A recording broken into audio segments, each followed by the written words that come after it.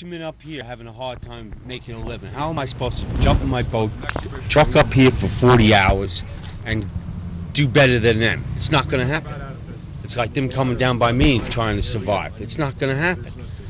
You know, I mean, maybe they could, but you know what? It's not. So in return, they just take my days away. It's so ridiculous. Because they're not used.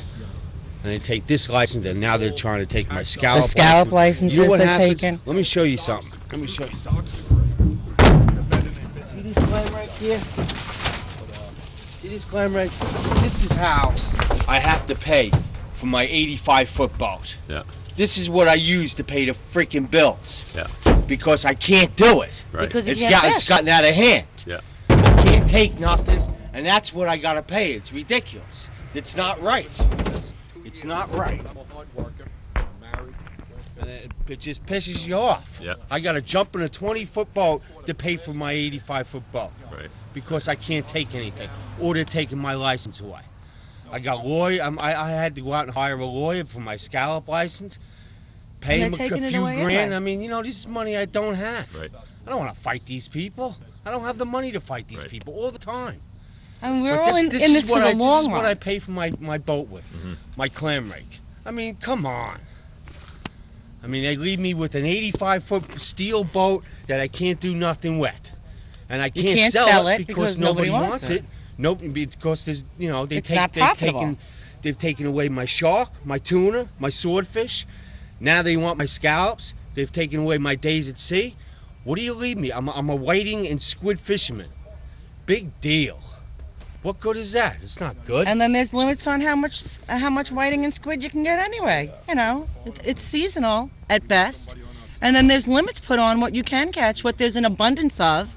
The scallop industry is not anything that's in danger of becoming overfished, yet the lobbyists are all in the people that have the big scallop boats, so that the individual day fishermen, they don't stand a chance to speak up against them. They don't have the money, the power, or the continuity of everybody being together, so that the lobbyists are paid for by the people who are making the big money.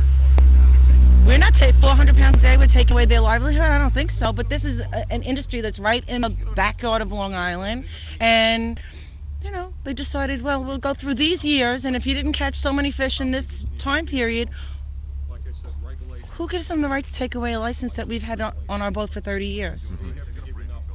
You know, fish was what, $5 a gallon last summer? Who can afford to go from New York up to Maine to go ground fishing at $5 a gallon of fuel? All right, so that's come down a little bit. Now that's not as big an issue, but there's still the maintenance on the boats and to pay your fishermen, to pay your crew. You have to be safe. They're forcing people to fish in conditions that aren't safe because you need to pay your bills. Yes, sure.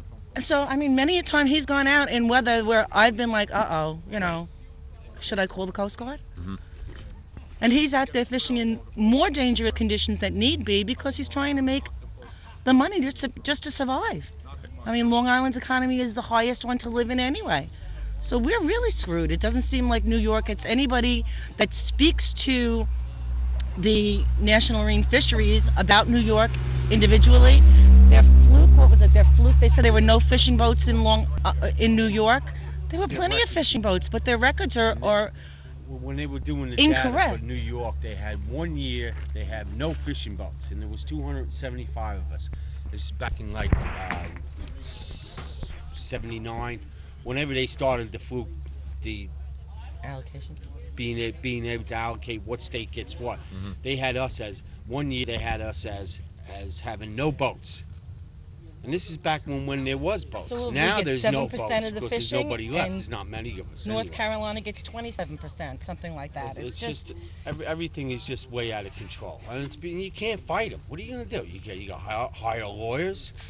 I mean, I do have one for one case, but you know, for every issue, I can't do it. I can't afford it.